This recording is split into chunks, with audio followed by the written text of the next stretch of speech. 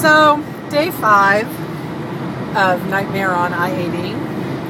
I'm exhausted, sunburned, windburned, and Raleigh, who up until now has really been quite perfect, shredded a pillow. And Kiri's in the back, you can't see her. She's pretty tired. She's ready to be where we're going. But we're still in Iowa, which is actually a pretty cool state. They have great, what do you call them? Coming goes? Rest areas with great dog walking and art and free Wi-Fi and equality. So it's a hard combination to beat.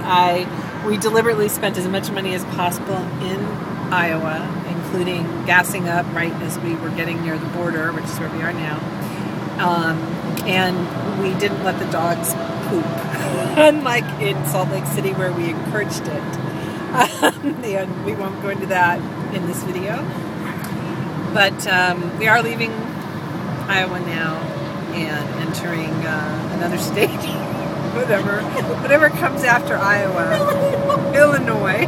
Where I went to college, so you would think maybe I would know, and I even drove to college on this road, and I still am so tired I can barely hold up my iPhone and video this.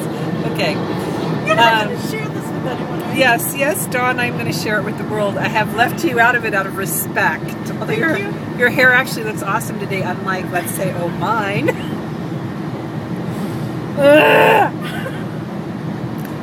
I just need a little sleep, that's all. Okay, we have to go now because Kalamazoo is calling us.